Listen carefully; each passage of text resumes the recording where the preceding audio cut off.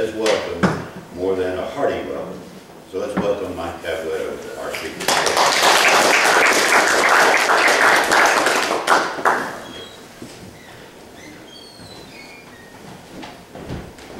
Well, good morning. Good morning. It's my pleasure to be here today. The pastor asked me a while back if I would come and give a little bit of a talk about Veterans on Veterans Day, and it's my honor to do so. What I'd like to start off with is just talk a little bit about the history of Veterans Day. It really started after the end of World War I, which ended in 1918. Then the one-year anniversary after 1918, on November 11th, became what was called Armistice Day. Okay, so later on in the years, Congress passed a resolution in 1926 to make this an annual event, Armistice Day, on November 11th. And then later, in 1938, it became a national holiday. It's still called Armistice Day. Then in 1954, President Eisenhower officially changed the name from Armistice Day to Veterans Day.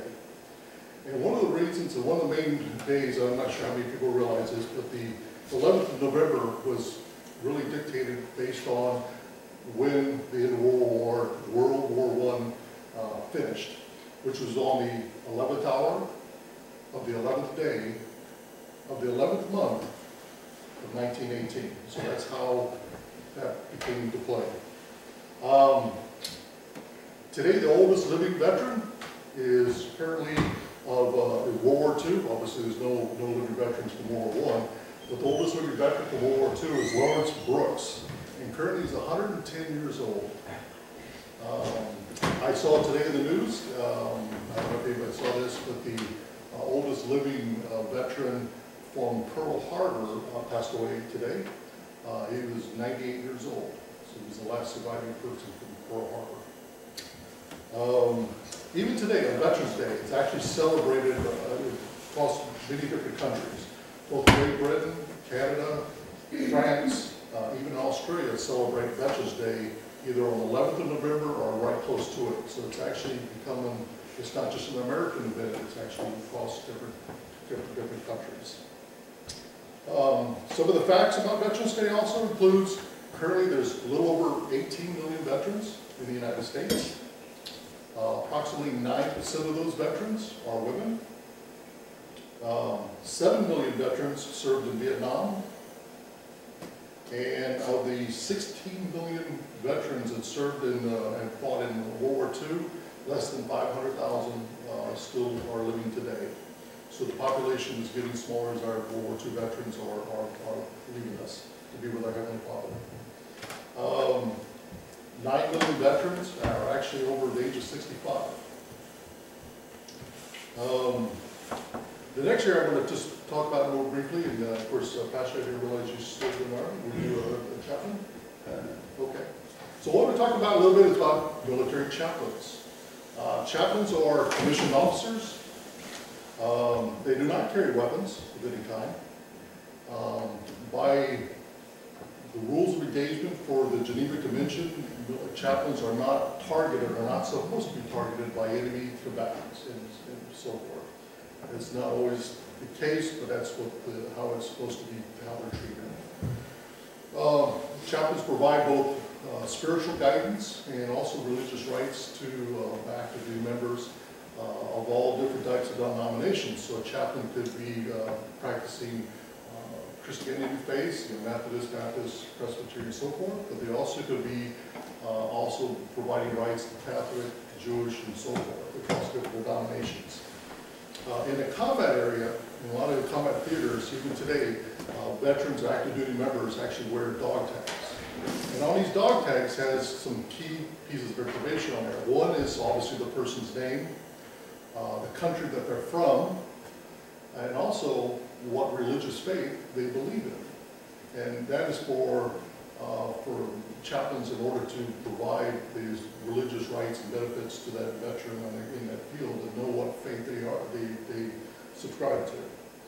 So that's another key piece of information.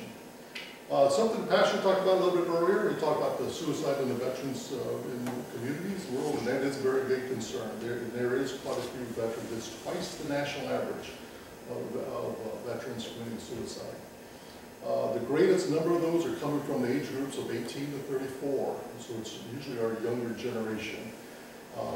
One of the key items that as they're learning more about it is they're determined that PSD is one of the big culprits for that, especially with veterans that served in a combat area in the war zone. And if you can think back, it's very difficult for a person to take another person's life, to see a fellow soldier or sailor get injured on the battlefield or get killed on the battlefield. Those are memories and visions that veterans of that era, those of that particular combat zone, live with forever. So they're not really willing to talk about it very much either, too, so they keep that within. So it adds more to their stress levels, and also one reason it triggers that higher suicide rate. Next area I want to talk about a little bit is one of these, since the veterans a lot of times don't talk about their military careers, a lot of times that information of what they did doesn't get passed down to other people, to their families, to their generations, to their children, and so their stories usually go with it. They don't write them down very often. I personally find that same thing. I don't pass a lot of information to my kids, and I haven't written down anything. And I noticed that with my father, he did the same thing. He had some stories, but he wouldn't pass down a whole lot of information. Veterans as a whole, a lot of times, keep stories within themselves. So if you allow me, I'm going to indulge in a little bit of generations of my family, 3 different generations of some of our military backgrounds and stories and things that we encountered. I'd like to start off with my grandfather. He served in World War I. He fought in the 4 major trench warfare battle style conditions in Europe. Very hard combat areas. A lot of times military soldiers didn't survive all 4 of them. Usually it was so dangerous to them. Later on, he became a sniper. He was actually an Army sniper.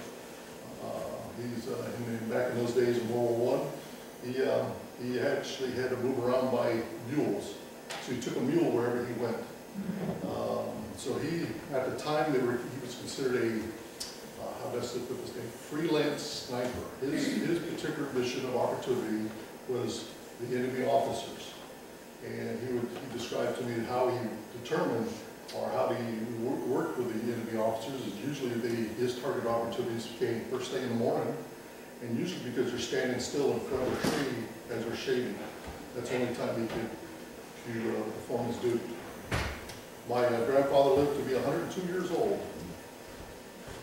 My dad, in his career, a lot of folks here know my dad. They might have heard some of these stories. My dad first joined the Army Air Corps. At the time, at the beginning of World War II, the Air Force did not exist. It wasn't even a created branch yet. So it was all the entire air wing was under the Army Corps' jurisdiction. My dad joined the Army Air Corps in March of 1942, shortly after World War I started. He first learned how to fly a plane on the old biplanes, the 2-winged planes. So he was described how he really enjoyed learning how to fly a biplane. Later he became a navigator on the B-26 bombers. He told me a lot of stories with the B-26s. As a bomber, as a navigator, he had to, and I actually thought about this for many years, and I still find things of his on how he performed that particular task. And if you picture it in World War II at that time, there was no calculators, there was no electronics, there was all digital analog type of instruments. So he had to enable to fly or navigate his aircraft by using sun fixes, the sun sextants, and night sextants, using the stars and the suns for the fixes, using slide rulers to figure out everything from wind speeds to fuel consumptions to everything in order to fly a bomber task force to its target and back. So he had to do a lot of things, so he was always writing notes on how to figure out his mathematical calculations, how to get that task force over its target and back. And it changed over and during the mission. He said the mission never was always the same. Wind speeds would be different, a storm would come up, and he would always have to recalculate his numbers right in mid-flight. So he's always had to redo that constantly. See, my dad, he passed his last mission was actually in the spring of 1942. He was shot down over Italy on one of his bombing runs. And how he described that is that as the bombing run was being completed, the artillery flak from the anti-aircraft from the ground there actually damaged, pretty much destroyed the B-26 bomber he was in. So as he's parachuting out, he noticed that as he got out of the plane and then as he's parachuting down to the ground, he noticed that he was falling a lot faster than the other folks that escaped that aircraft. And he couldn't figure out exactly what was happening, so he actually looks up in his parachute, there was 4 holes. So he's falling, descending to the ground a lot quicker. And of course the flak was still going on at the same time, so he sustained quite a few injuries at that time from shrapnel in his arms, his legs, and his chest that he still had even to the day he passed. They never could take out all the shrapnel. Once he got on the ground, he noticed one thing he would say is that the German surgeons did real well in putting him back together again. But then he was shipped off by train to Austria, where he served the rest of his World War II career in the POW camp. So a lot of stories of his POW days too. How the Germans always separated the Allied forces, whether they're American, Canadian, Australian, English, French, away from the Russians. The Russian prison POWs were treated a whole lot differently than the Americans. So that was an interesting story to tell me. He would always, one of the things that the POWs always do is volunteer to be the cleanup folks for the Army, for the German soldiers after the meals, to the garbage, because it actually would survive off the garbage scraps that the Germans would throw away. Whether it was a piece of cheese or even bones from, let's say, a steak, he would pick those back and they would actually cut the bones open just to get the marrow out of the bones. So he would survive on stuff like that, so they didn't feed him very well. See, my dad served in the Korean War. I don't have a whole lot of history of what exactly he did there. One of the things he performed, I think it's after the Korean War, the Pentagon actually tasked him with a particular mission to determine if the United States was vulnerable by attack from borders. Again, this is a time where radar was not it was still being developed. It wasn't precise, it wasn't precision like it is nowadays. So one of the tasks he was given is how to mock a simulated attack on the United States. So what he ended up doing is figuring out how to take a group of bombers, probably 100 or so bombers, and fly them in from the north over the United States. I think he said it was through the Chicago area, but in his calculations, he had to figure out how to stack the different aircrafts at different altitudes, but overlap them so they looked like a weather front, looked like a cloud coming through on radar. And they had to go at the slowest possible speed that they can go to maintain flight. So it didn't look like a storm front coming in from the north, but it actually was a bomber wave coming through Chicago for the radars to be detected early detection. So just calculating how to manipulate aircraft to keep so there's no holes in this cloud to make it look like a weather front is pretty amazing. Let's see. One of the things I'll talk about now, and of course a lot of people didn't realize this, didn't know my dad as far as his other part of his career in Vietnam. I spent 2 years in Okinawa in the Philippines, but when he passed away, people noticed in his obituary thing that he served in the CIA. He, at the time, of course, as a CIA person, he can't talk about anything in his missions. So I can actually disclose a little bit of information that's unclassified, but just to give you a general idea of what he did, I thought it was sort of amazing. He actually worked with the pilots in the U-2 spy plane programs and worked with pilots for the SR-2 Blackbirds. And he actually worked with several different astronauts. But his skill set that he brought to teach them was actually surviving techniques.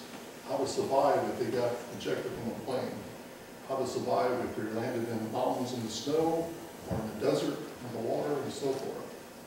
He had an opportunity to work with John Glenn, Neil Armstrong, and some of the early Apollo astronauts on the same basic things. If they had a crash, how to survive on the land. I didn't realize he knew a lot of that stuff, but he would always drop little hints and things how he would pass that information on. For example, he would mention to me like that there was no reason for a person to lack water in the desert. There was always ways of getting water in the desert, whether it's how to tap a cactus tree in a certain way to get it to let the water come out of the cactus. Even some of the techniques he uses that are still being used today is a lot of the soldiers carry ponchos with them, even in the desert. And so some folks go, why does the military guys carry ponchos in the desert? Well, you can actually use a poncho to create a water, the ability to create water. You actually dig a hole in the ground, put a cup in the very bottom of the poncho, or at the bottom of the hole, put the poncho on top, put a little stone on top of that, and overnight the condensation from the ground would come up and fill up a cup of water. So every day you would have a cup of water in the middle of the desert. So little things like that, you would teach the military folks and so forth.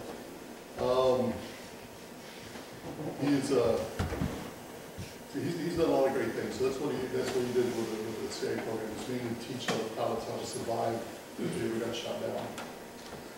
For myself, I joined the Coast Guard in 1978. I retired in 2007. A lot of different things I've done. Everything I've been, I served aboard 5 different ships, cutters that sail all over the world. A lot of folks don't realize the Coast Guard actually sails all over the world. So we go to different ports from, let's see, I was on 2 icebreakers, so the opportunity in Antarctica and Arctic Circle. See a lot of different things in that area. The drug interdiction, narcotics type evolutions that the Coast Guard does in international waters, fishery patrols, and so forth. I served as an engineering officer on 5 different units. Half my career I was active duty enlisted. Then I got my commission and then served out the rest of my years as a commissioned officer. One of the units I really enjoyed the most was called a Pacific Strike Team. We actually worked with the environmental protection agencies on oil spills and hazardous material releases. So all over the world, so I got to go travel many different places. I actually met my wife on this particular unit. She's from Casper, Wyoming. And of course, the standing joke whenever the Coast Guard would go to someplace like Wyoming, it's like, son, where are you? You're lost. The coast is west. You got to go that way. So they would always give us a hard time about that. Besides veterans, I would also like to pass and stress to you that besides the veterans, the family of the veterans, the children of veterans, the spouse of the veterans, we put a lot of burden on them as their careers in the military go forth. And I see with myself, with my children, I moved them to 7 different schools in my career. So it puts a lot of stress on the children. When a military member retires or leaves service, the families are recognized also. They're actually presented with gifts and plaques and so forth from armed services in recognition for the service of that spouse and their children in support of the military members. So in closing, I would say thank you, and please keep all the veterans in your lives, and people that you know in your congregations, your homes, your families, co-workers. Just keep them in mind. Thank you.